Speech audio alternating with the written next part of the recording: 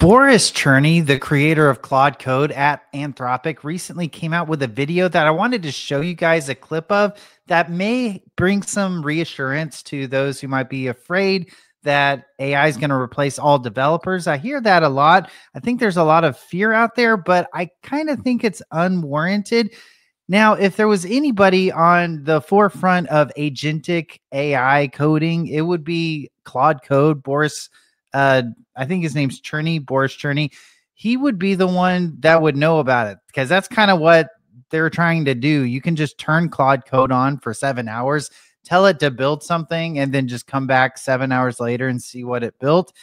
He even doesn't agree that developers are going to disappear. And even us at fingochat.ai, we're building tools that me personally, I'm able to finish 20 times more than I could before fingochat.ai because it has context engineering built into it, which you can go check out at fingochat.ai. But I'm going to go ahead and show you the video clip that I was talking about, and I'll talk a little bit about why I don't think we should be so afraid of AI replacing developers anytime soon. So I'm using Claude Code or whatever form of it in 6 to 12 months. What does my work actually look like? Am I reviewing PRs all day, or what is it day-to-day breakdown to? Yeah, I think there's going to be a mix of more hands-on coding. I don't think that's going away. Yeah. And maybe it'll look different, though. So maybe hands-on coding today is directly manipulating text, but in the future, it might be using Claude to manipulate the text for you. Okay. And then I think there's going to be this other bucket of maybe less direct coding where Claude proactively does something and maybe Claude even reviewed it. And it's your job to decide if this is a change that you want or not. What's your advice for folks out there that are looking to prepare themselves and adapt to this world about what they should be learning or what skills they should be developing? I think more and more it's going to be about the thing you make and not about the process of making it as much. And I think my advice for people learning to code today is you still have to learn the craft. So you still have to learn a code, learn languages, learn compilers, runtimes, how to build web apps, how to build programs, system design. You still have to know all the stuff.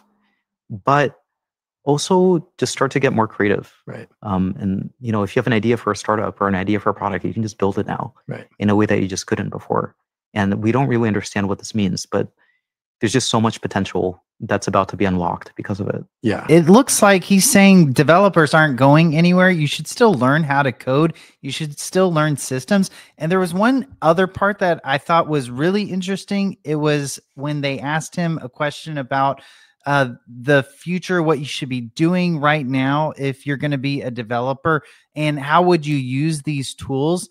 One of the big parts is he really emphasizes that AI is not going to be able to do everything for developers into the future. There's still going to be some things where developers are going to have to write the code themselves. I want to ask you, as a creator of Claude Code, what are your best practices for using Claude Code and any tips or tricks? Yeah, I think the biggest thing that I recommend, maybe two tricks. Yeah. So one thing I recommend is that if you're brand new to Claude Code and you haven't used it before, don't use it to write code. And instead, I know it sounds crazy. Explain. But you got to stop yourself. Like, don't use it to write code yet. The thing to start with is use it to ask questions about the code base. So you can ask, if I want to add a new logger, how do I do that? And then ask Claude Code to explore the code base and figure it out for you. Or why is this function designed the way that it is? Claude Code can go in and it can look through Git history and it can answer this stuff for you. So I think ask Claude Code questions about the code base and just don't code yet. And then once you feel comfortable with using Claude Code this way, and you get comfortable with this idea of an agent that's doing this research for you, then start to use it to code. I think the second thing is when you are using Claude Code to write code, think about what kind of work do you want to do and like how big is the task. So for something that's really easy, I kind of in my mind, I have these three categories: easy, medium, and hard, very roughly. And so easy tasks are something that Claude can write in one shot, like one prompt, it'll get it pretty much right. And nowadays, I'll just go to GitHub and I'll tag @Claude on an issue and just have Claude write the PR for me. And this is how I do easy tasks, because that frees up my terminal. I don't have to kind of spend it on this. Medium tasks, I'll start in the terminal and I'll start in plan mode. So just Shift Tab into Plan, and I'll align on a plan with Claude first. And then once I feel good about the plan, I'll go into Auto Accept and I'll have it implemented.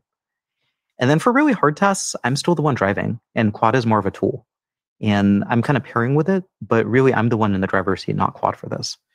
And so I'll use Claude maybe to do some code-based research, maybe prototype a few ideas. Maybe I'll just like vibe code a few options and to understand the boundaries of the system and what works well.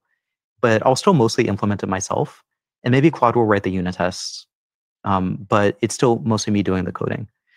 So I think that'll be the second advice, is just think about what's the task that you're doing and what's the right way to use Claude Code to do it. Mm-hmm. Those are great tips. And so as you can see, he was saying that developers really aren't going anywhere. He's on the edge of what AI is capable of right now. And he's still saying that I still have to write the code myself a lot of the time, especially if it's a high complexity task. I can't just trust the AI to finish the task for me. This has been my personal experience. I think that developers aren't going anywhere. I kind of think that any fear that developers are just, they're almost gone. They're almost out of here. There's not going to be any dev jobs. I think it's unwarranted fear. You heard it from the creator of Claude Code himself. He's not worried about developers going anywhere. I think it was the founder of NVIDIA recently said that you shouldn't learn how to code. We should just get AI to code for us. I think that is some of the worst advice you could follow. I do think you need to learn how to code if you wanted to be a developer. I think it's still a great career choice. I actually now am more convinced that it's a great career choice than ever before. I was a little scared with all the AI advancement that maybe AI is going to replace us pretty soon. But I honestly think, I've made some videos about this recently, but I really think we may have hit kind of another wall with AI advancement to where the reasoning models are amazing. They'll get incrementally better from now on, but they're just not ready to replace developers completely. You still need developers. You can't just tell AI to build something complicated and then it goes off and builds it. You need additional tools to kind of direct it. And that's kind of what we're doing at fingochat.ai. If you go to fingochat.ai, you can sign up for free. It takes you to a page like this. I highly suggest you download the desktop app. That will take you to something like this. The reason is, with the desktop app, in the context engineering section called the train of thought, if you have the desktop app, you can connect a file tree so the AI can know the structure of your project. You can also connect files in your project that you select yourself. So it's a little different than like Claude Code, where you kind of trust the AI to just know what files are relevant to your current task. FingoChat.ai is a little bit more hands-on. You actually pre-select the files that you want the AI to know ahead of time, just to make sure that it knows the relevant files to what you're currently working on. And so we've spent a lot of time turning FingoChat.ai into a really simple to use tool, but not a replacement. We don't really think that AI is going to replace developers, but you can finish 20 times more as a developer with these tools that we've built on top of AI than you could without the tools. Again, if you want to try that out for free, you can go to fingochat.ai. And my point in showing you that video is to show that developers aren't going anywhere. Yes, developers can finish 20 times more if you use tools like fingochat.ai. But again, there's still a lot to build out there. Even if every developer could finish 20 times more, there's still more than enough for developers to do. It's still a good career choice. And the truth is, a lot of developers just aren't going to use AI.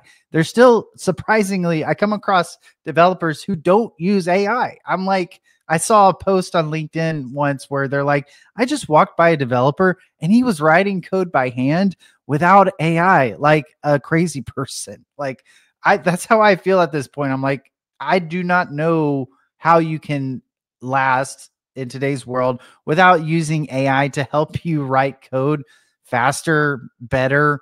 I can finish 20 times more code with FingoChat.ai than I could without it. I just can't imagine working without it now. It's become such an essential part of my workflow. But anyway, let us know what you think in the comments below. Do you think developer jobs are safe, or do you think eventually there is going to be enough tools to where developer jobs are just going to be replaced?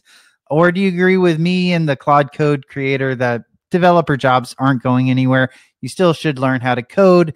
It's still a good career choice. Let us know your thoughts in the comments below. And if you'd like to see more content like this, make sure to subscribe, hit the bell icon, and click the like button. Thanks, and I'll see you in the next one.